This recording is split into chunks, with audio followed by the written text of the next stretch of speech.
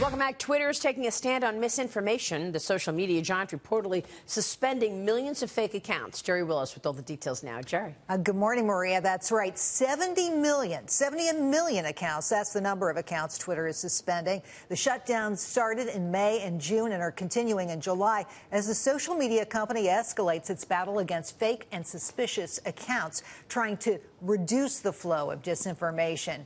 At a rate of 1 million a day, the account suspensions have more than doubled since October, when the company revealed under pressure from Congress how Russia used fake accounts to interfere with the U.S. presidential election. Twitter's move is so aggressive that it may result in a rare decline in the number of monthly users in the second quarter. Twitter declined to comment on any decline in its user base, and there was really no information on their website about this whole topic. However, the Washington Post reporting that Twitter's vice president for trust and safety, Del Harvey, saying the company is changing the calculus between promoting public discourse and preserving safety. Harvey saying this: one of the biggest shifts is in how we think about balancing free expression versus the potential for free expression to chill someone else's speech. Free expression, she says, doesn't mean much if people don't feel safe. Twitter had some 336 million accounts at the end of the first quarter. It relies on, of course, human, real users to respond to advertising. That's their main source of revenue. The company under pressure to take action. Senator Mark Warner said this, quote, "I wish Twitter had been more proactive sooner. I'm glad that after months of focus on this issue, Twitter appears to be cracking down on the use of bots and other fake accounts, though there's still much more work to do." So lots going on there, Maria, and I think a lot of people will be focused on this issue of the fake accounts. You know, one bot can send out thousands of fake tweets. It's amazing how these things work. So how do you know if one is real and one is fake?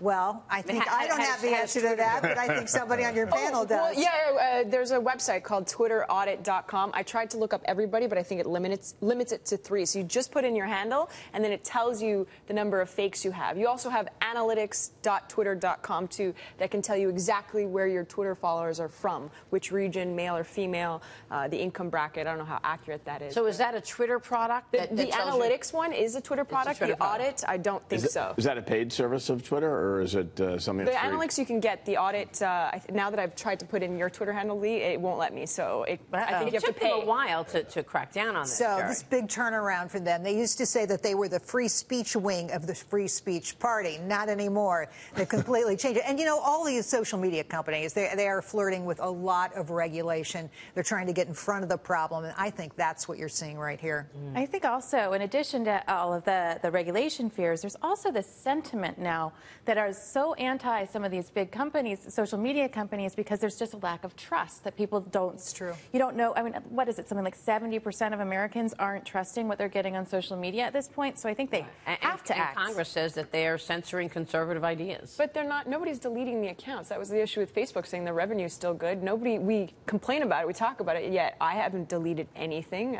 It's hard to delete. I know. Yeah, they make it really difficult to delete it. I've tried to delete accounts. I don't think you can. One of the things interesting, though, is the culture of a lot of these companies to ask for forgiveness and not permission.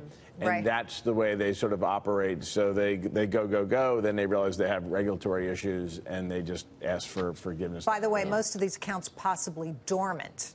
So that's how they're going to get away with, like, not having an impact on when they report the number of users. All right, Jerry, great stuff. Thanks so much. Thank Jerry you. Willis.